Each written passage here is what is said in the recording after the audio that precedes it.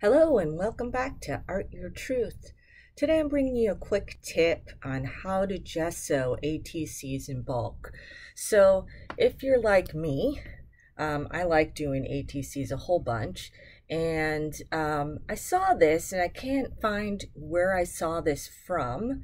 It might have been Pinterest, it might have been YouTube, so it's not my original idea, but basically you take a Geli plate and you put on some gesso, and then you layer your cards onto the Geli plate with the gesso.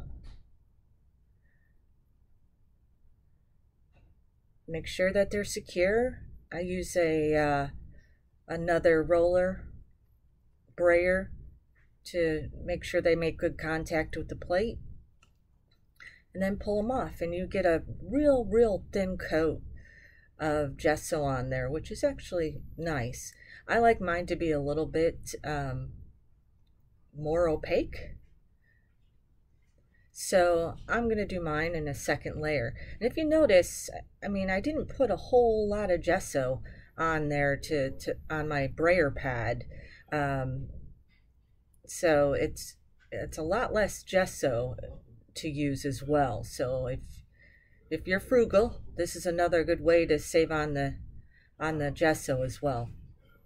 So I'll put it on there a second time. They're already dried because it's such a thin layer. Use the brayer again, and then pull them off, and now you've got, it's a little bit more white.